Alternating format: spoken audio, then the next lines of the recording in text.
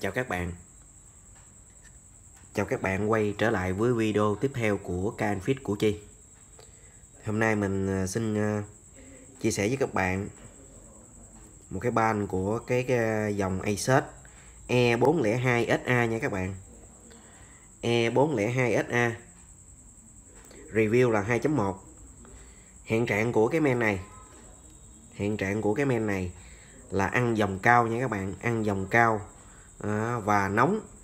Mình cảm giác cái khu vực phía này rất là nóng nha các bạn. Bây giờ mình sẽ cho các bạn xem dòng của cái máy này nha các bạn. Lúc mà mình chưa có kích nguồn luôn. Mình cắm vào, các bạn quan sát đồng hồ cấp dòng giùm mình nha.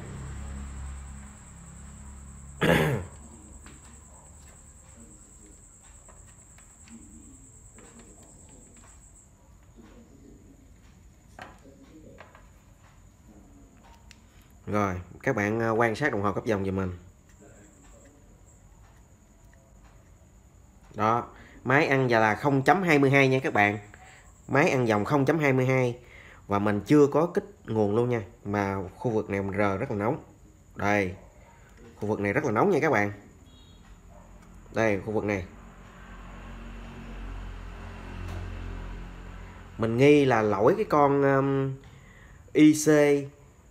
IC của USB nha các bạn. Cái con IC của USB nó bị lỗi nên nó rất là nóng. Ok. Rồi, bây giờ mình sẽ đo nguội xem cái con này nó có vấn đề gì hay không nha các bạn. Đây là cái con IC USB. Trên Sima nó là U2304 nha các bạn. Đó là con U2304. Trên Sima nó là con U2304. Và cái nguồn 5V sớt đi vào và cho ra đường USB là 5V sớt USB nha các bạn. Nó qua cái chân đi vào chân 2, chân 3 và cho ra chân 6, 7, 8. Đó, đi vào là chân 2, chân 3 nha các bạn. Đi vào là chân 2, chân 3, đi ra là chân 6, chân 7, chân 8. Rồi bây giờ mình sẽ đo nguội cho các bạn xem là cái tổng trợ của con này như thế nào.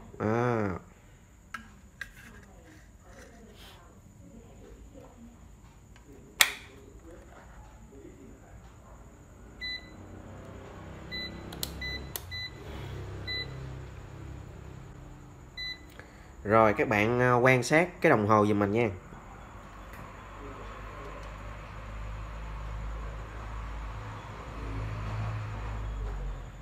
Tổng trở của nguồn 5V này nó bình thường nha các bạn. Bây giờ mình sẽ đo xem đường vào và đường ra nó có vấn đề gì không. Như vậy là cái đường 12 và đường 23 và cái đường 678 này nó sọt nha các bạn. Đây, các bạn các bạn quan sát là cái đường 12 và cái đường 23 và cái đường 678 này đang bị sọt này nha các bạn. Đây, các bạn quan sát là mình đo. Mình để lại gần này cho các bạn xem. Là mình sẽ đo vào chân 2, chân 3. Rồi, và mình sẽ đo vào chân 6, 7, 8 nha các bạn. Đây, các bạn quan sát là đồng hồ nó bị sọt nha các bạn. Như vậy đây là cái nguyên nhân dẫn tới cái men này nó ăn dòng cao nha các bạn. Rồi bây giờ bắt đầu mình sẽ thay thế con này. Mình sẽ thay thế con này và mình sẽ cắm nguồn xem cái men có dao động, có hoạt động hay không nha các bạn. Sau đó mình sẽ đưa vào màn hình xem máy có xuất hình không nha các bạn. Rồi bây giờ bắt đầu mình sẽ đi kiếm một cái men khác nha các bạn. Kiếm một cái con IC USB khác mình thay vào.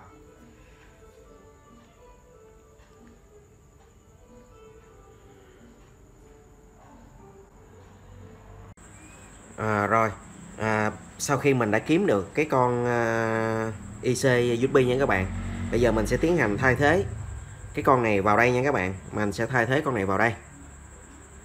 Mình sẽ thay thế cái con này vào đây nha các bạn. Và mình sẽ cắm nguồn, kích nguồn xem men có hoạt động chưa nha các bạn. Đây là cái men E402sa nha các bạn. Asus E402sa.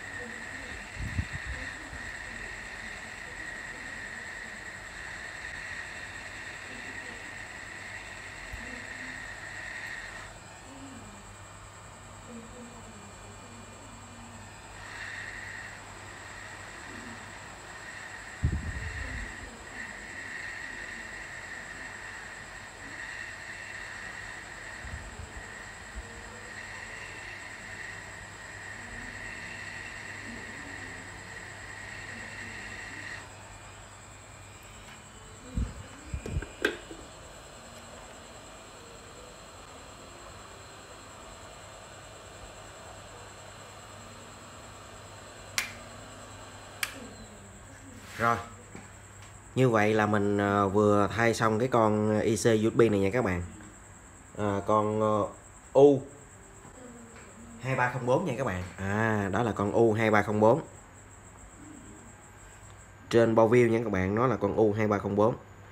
Đây là nguyên nhân dẫn tới cái men nó bị ăn dòng cao nha các bạn. Rồi bây giờ mình sẽ đo nguội lại sơ một cái cho các bạn xem. Là hai chân này với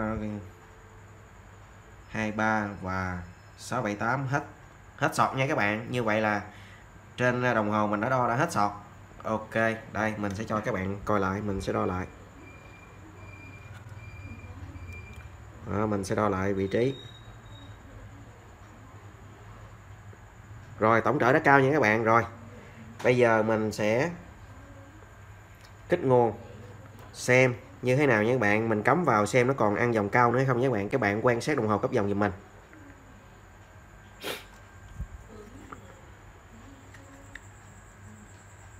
Ok, máy đã ăn dòng bình thường nha các bạn. Máy đã ăn dòng bình thường. Rồi bây giờ mình sẽ kích nguồn xem cái có dao động không nha các bạn. Rồi men đã có dòng bút nha các bạn. Ok các bạn, men đã có dòng bút. Ok, như vậy bây giờ mình sẽ gắn vào màn hình xem có xuất hình không nhé các bạn.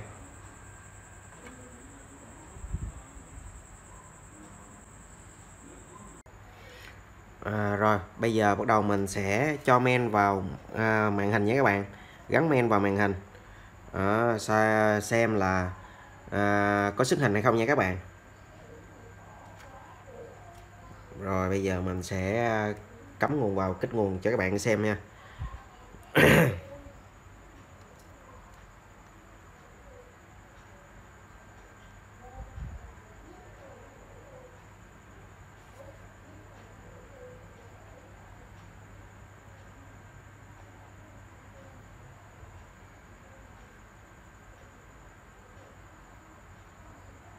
Rồi như vậy là máy đã lên hình nha các bạn. Ok các bạn, như vậy là máy đã lên hình. Như vậy ở cái men này chạm dòng cao là do cái con IC của USB nha các bạn. Đường USB nó bị sọt, cho nên là nó làm cho cái men này ăn dòng cao. Sau khi mình thay thế thì máy đã hoạt động bình thường và xuất hình bình thường. Video mình xin kết thúc tại đây. Hẹn gặp lại các bạn vào video tiếp theo. Chào các bạn.